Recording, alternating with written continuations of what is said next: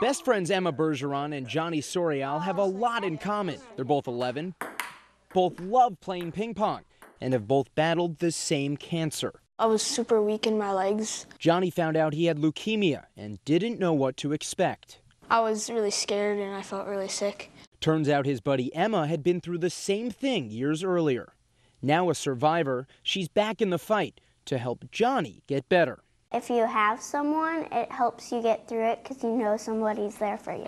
Her presence alone during his treatments making a world of difference. I looked at Emma and she was like fine and she was feeling good. She was like every other kid.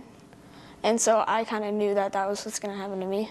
He knew that there was an unspoken bond. He didn't always have to say something to her, that he knew that she knew how it felt.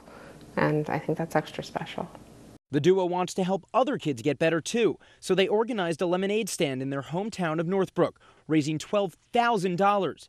Johnny and Emma donated half the money to Advocate Children's Hospital and half to Lurie Children's Hospital, where they received treatment respectively. It was so special. Everybody wanted to give, and everybody was so thoughtful. Thoughtful and generous, like the best of friends. I'm not that good at rapping.